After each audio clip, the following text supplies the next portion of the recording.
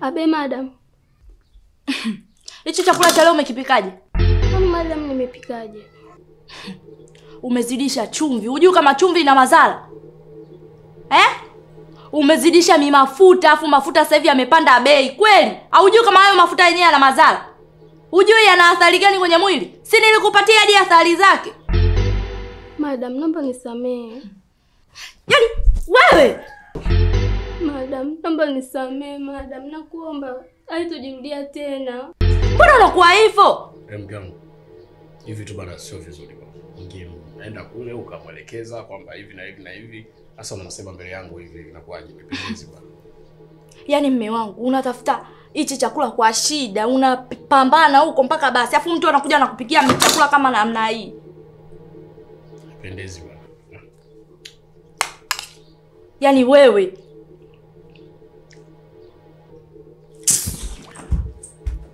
madam, ule mwenyewe. Msamee bure sawa. Matatizo yake tu kidogo unamjua mchaluko sawa. Kwa hiyo msamee. Wakati mwingine na wewe kuwa makini sawa.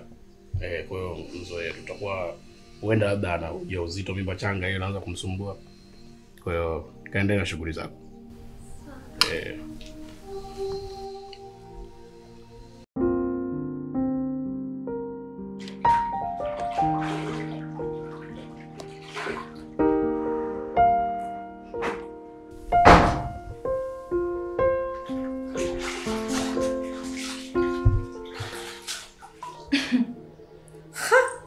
Ndio saizi unaamka. Saa 3 hii kweli? Hakuna cha samahani, mtoto wa kike unaamka saa 3 alafu uko kwenye mji wa mtu. Kweli? Madam, naomba nisamee. Alafu wewe naona kazi inaelekea kukushinda. Nitakurudisha kwenu Dodoma ukaendelee kulima. Madam, naomba usifanye hivyo tafadhali, nakuomba. Umepika huko chai? Nimepika ndio. Vyombo umeosha? Kila kitu tayari, kwa bado kule kitu hapa madam ndo namalizia. Kuwa makini.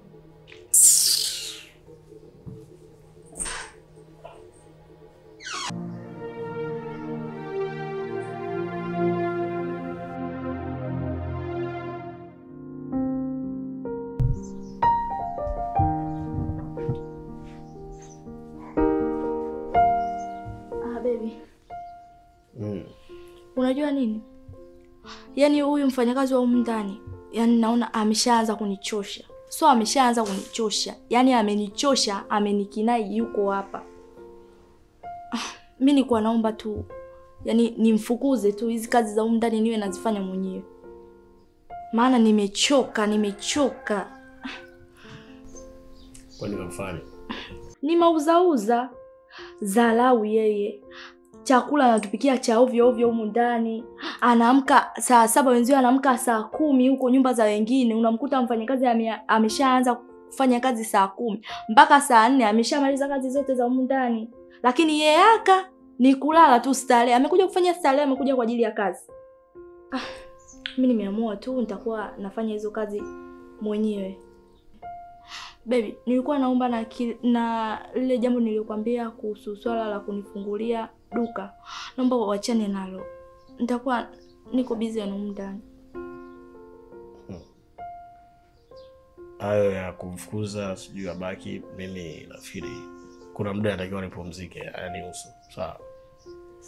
Kama unamfukuza, hakikisha kila kitu cha humu ndani kinakuwa sawa. Sitaki nianze kugombana na wewe, sijui hujanipasia nguo za kazini, hujanifulia nguo, nyumba ni chafu, sijui hivi na hivi na hivi, ile chakula asili kwa wakati, hiyo mimi sitaki mke wangu. Sawa. Sawa.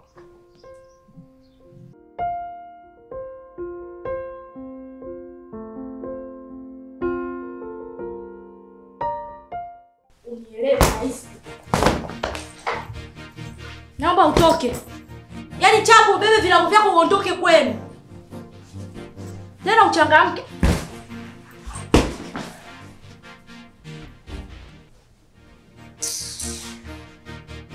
Umekuja kustarehe hapa. Muone kwanza. Usirudi. Ala.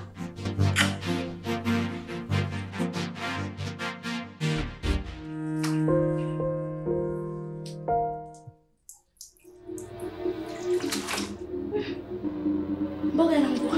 Mama.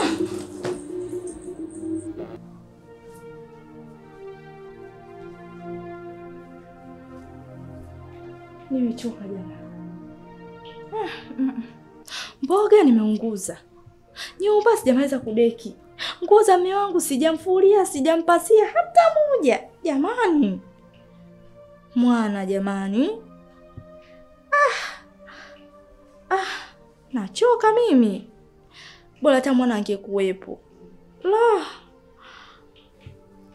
Si niende huko nikapike, si nimfulie hizo nguo zake, au nimalizie hapa kudeki. Mwana, bora hata urudi.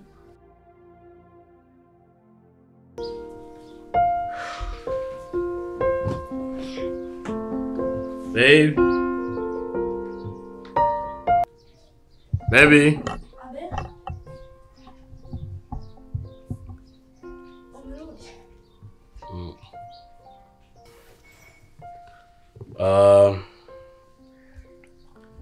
Nimechoka sana mke wangu. Hivyo kiachana na kuchoka na njaa sana. Cha kwanza nahitaji chakula. Cha pili nahitaji uniandalie maji ya kuoga nikishamaliza kula. Cha tatu uniandalie nguo za kazi kwa sababu kesho nahitajika niwahi sana kazini. Kama saa 10 hivi niamke niendelee na majukumu yangu ya kazi. Hivyo niandalie chakula mke wangu. Mume wangu. Sijapika kwa sababu kazi za hapa ndani zilikuwa nyingi sana. Hata hivyo huko nje maji yalikuwa yamekatika, mboga yenyewe imeungua. Barabarani kwenye naona uvivu hata kwenda. Nguo zenyewe sijapasi hata sijafua.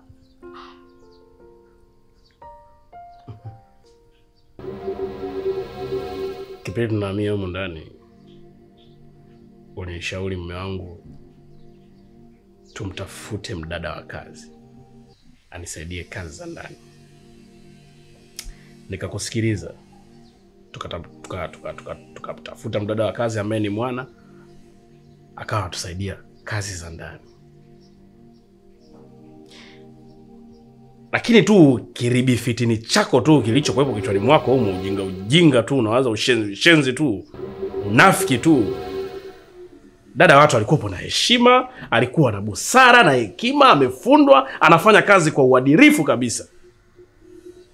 Roho mbaya tu.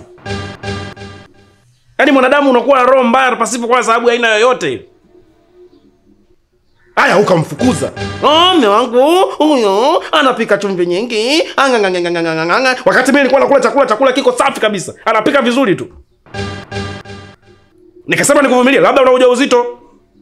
Mimba changa inakusumbua, hakuna chochote kile.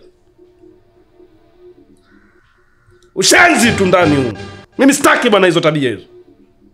Sasa basi nikwambie kitu kimoja. Wapigie wazazi wa mwana. Mwana arudi hapa nyumbani. Sawa mume wangu. Na mimi nilijua tu wewe wezi. Wewe mimi sina kujua mvivu wewe. Kuna muda mwingine sisi tunakosea kuoa kabisa. Chanzi kabisa. Jinga kabisa. Mwana, naomba unisamehe kwa yale yote ambayo nilikuwa nakufanyia huko ndani. Nilivyokuwa na kunyanyapaa na kutesa, mara hujui kupika chakula vizuri. Naomba nisamehe. Sisi ni wanadamu. Kila mwanadamu ana mapungufu yake. Lakini ya kwangu mimi alipitiliza. Mwana mdogo wangu, naomba unisamehe. Yale yote nilikuwa nakufanyia, nilikuwa nakudharau. Naona mtu uliotoka kijijini, yani hujui chochote. Nilikuwa sina heshima kwako kiufupi. Mwana mdogo wangu, nakupenda sana. Naomba unisamehe. Dadangu, usijali, mimi nishakusamehe. Nimekusamehe tangia muda tu. Wewe nakuchukulia kama dadangu. na pale namchukulia kama kaka yangu. Mmenisaidia kwa mambo mengi sana. Kufanya kosa sio kosa, bali kurudia kosa ndio kosa. Dadangu ndo ashaka, mimi nishakusamehe na nitakuwa pamoja na wewe kabisa. Na nikwambia kitu dadangu, nimefurahi sana kurudi hapa nyumbani. Nimefurahi sana.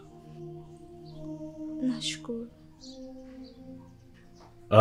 Mimi niseme kitu kimoja. Kwanza nina furaha sana mwana kurudi hapa nyumbani. Na furaha mno.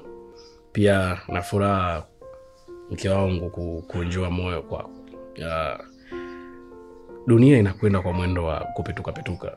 Ina namna ya mapito sisi wanadamu tunapitia. Mke wangu, mwana ni mshindi kwetu sisi. Hata sisi pia ni washindi kwa mwana. Kwa hiyo nyumba inahitaji amani, inahitaji furaha. Palipo na furaha malaika hufika na hucheza cheza. Lakini palipo na majungu mabaya, ujinga, shetani huwa anafika anacheza sana. Sasa hii dunia sisi wanadamu hatutaki kumtumikia kabisa shetani. Mwana, hakuna kupika leo. Leo ni kula makuku, kula pilau, unakunywa na soda. Sawa? Ungekuwa unakunywa bia, ningekununulia.